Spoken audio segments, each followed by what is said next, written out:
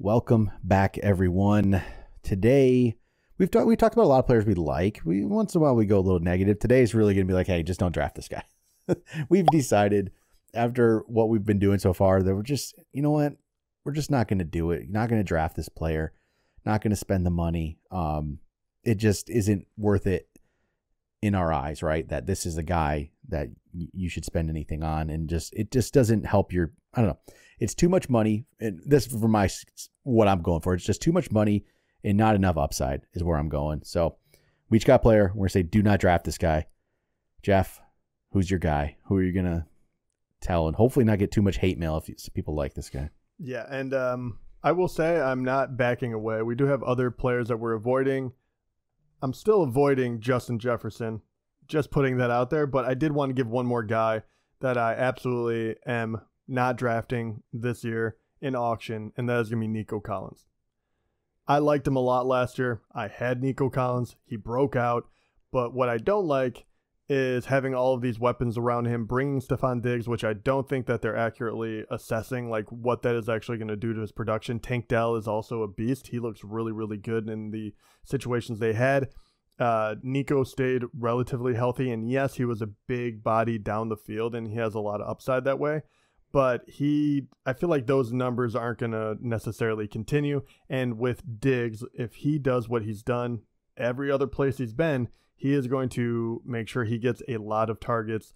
And even last year, Nico got 8 touchdowns. That was really good. But I could actually still see that dipping a bit.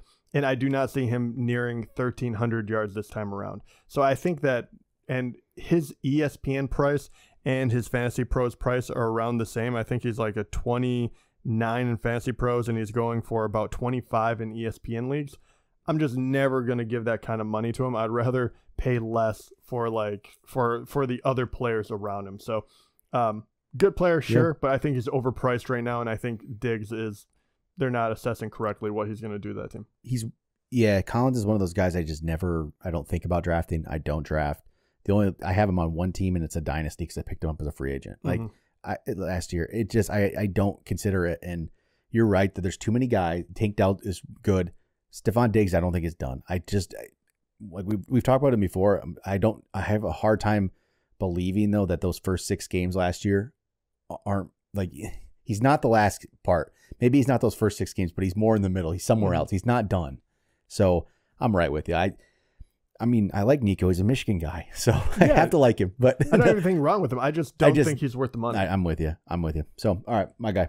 I actually have changed my mind on who I was going to pick from before we started this episode.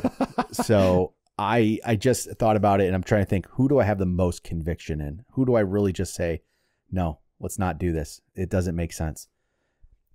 Jeff thought I was probably going to go Kyren Williams. I'm not going to go Kyren Williams, even though I still feel that way about Kyren Williams. I don't like the price. He's going almost $40. Part of the reason with Kyren is I just don't think he was a great prospect. I don't think he's that great of a player. Blake Corum's there. I think he does the same thing. All that stuff. I've said it a million times, right? It's all true. I'm still not going to draft Kyren. But no, I just have to this isn't going to be news either, but I have to just go all in again on it. It's Travis Kelce. Stop doing it. Like, I can't. I don't get it. He is going yet for $25 on ESPN. He's up over $3 up ahead of Laporta. He is $12 ahead of Mark Andrews. He is going to turn 35 years old this season. He's going to be 35 during the season. And you say, oh yeah, he hasn't slowed down yet though, right? He's still going.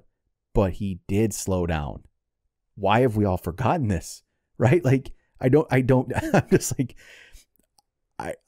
does everyone just remembers those like last 2 games? The AFC Championship and the Super Bowl, he did very, very well, right? He played very well in those 2 games. He did. And I think the playoffs in general, he played well. But he was not good weeks 8 on last year. First 7 weeks of the year, he was still really solid. I remember telling everyone to trade him. And then he had like the 12 for 179, a touchdown. I'm like, ooh, maybe I was wrong. And then he did nothing else. From weeks 8 on, he never had 100 yards in a game again. He only had 1 touchdown in the final 8 games. What are we doing? Like, 6 for 58, 3 for 14, 7 for 44, 6 for 91, 4 for 81, 6 for 83, 5 for 28, 5 for 44, 3 for 16. What are we doing here? He didn't even hit 1,000 yards last year. He had 984 yards and 5 touchdowns. Man, that's really starting to creep into like, it's getting awfully close to the, just the average tight end numbers. He didn't even hit the 6 touchdowns, which we always say, like is the average. I don't know, $25 in an auction draft for a guy who wasn't even, I don't even think top 10 tight end for the last half of the year. Man, I can't do it.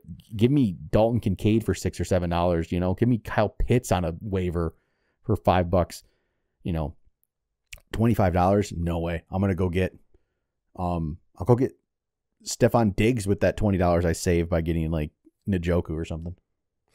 Yeah, I'm once again 100% with you. And just to drive the point home, if you're looking at just a average, like what they actually scored on average when they played in the game, and I'm going half PPR just to split the difference depending on the standard, or it doesn't really change it too much.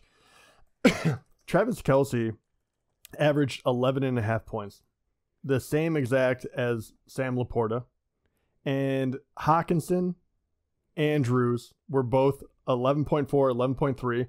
So no difference whatsoever. What are we paying for here? We can go all the way down to David Njoku at 7, and he was averaging 10. What are you paying for? Yeah, that you're averaging a point more per game. Like, but you're spending double digits. Well, and let's look at week 8 on, right? Week 7, he had the big week. He had some okay weeks. He was pretty solid. Right. And so that number you gave is still, that's the year-round number. Week 8 on, which is a big stretch. Somebody at one point made a comment when I was talking about Kelce, but why are you picking that number? Well, that's when he started to be poor. So I don't know. He's played pretty poorly. I don't know. From weeks 8 on last year, half PPR or half PPR, 8 points per game. You know who had more points per game? Weeks 8 through 18 than Travis Kelce. That is a lot of games. That is not a small sample size. You're absolutely right. I did it, so I just did half the year, right? So the last half of the year, he was the 13th best on average. That's even half. Oh my! Yeah. Like guys from weeks 8 on, the guys ahead of him, Isaiah Likely is ahead of him. Dalton Kincaid, Taysom Hill, Cole Kmet, Jake Ferguson, like all these guys, they're good players. I like these guys, but why are we spending $15, $20 more on Travis Kelce? That's not even. Again, I'm not saying Travis Kelce could be the number 1 tight end at the end of the year. He still has that ability in him. But if he is, he's going to barely get there, and he's not going to be that much higher than a lot of these guys at all. He's going to be right there if he even gets over that line somehow. He's not going to be that much better. So I don't get it. I don't get it. No, I think it's very, very important to look at, because I do think that's where you're throwing away money. And that's why certain guys like Trey McBride, and I wish Isaiah Likely could have a bigger part in the Baltimore offense, but Andrews is a beast too. Yeah. But some of these younger guys, that's why we're kind of like, get them instead. Like, and Hawk is obviously hurt, and Njoku, though, the second half of the season, he was actually averaging the most with 12.6. Yeah. So, hey, like, why not throw it out to him? If he stays healthy, you have a steal. Let's say save $20 and get Njoku, right? Wild. Save $20, get Njoku. Kittle was more sustainable, and you would still save a bunch of money on him, and he's still like a top 5. Yep. I just don't get it. Don't understand it. I'm not going to have Travis Kelce on any team I draft this year. Not a single one will have Travis Kelce. There is just no way, because you'll never go for the price that I find acceptable, and that's like under $10. So it will never happen. So, all right, there we go. That's it for don't draft this player. So Travis Kelce, not doing it. And then Nico Collins too. Yeah. Right? So, and then we already talked about Kyron and Joe. Yeah, they're still there. So, all right, that'll do it for this one. Talk to you guys next time.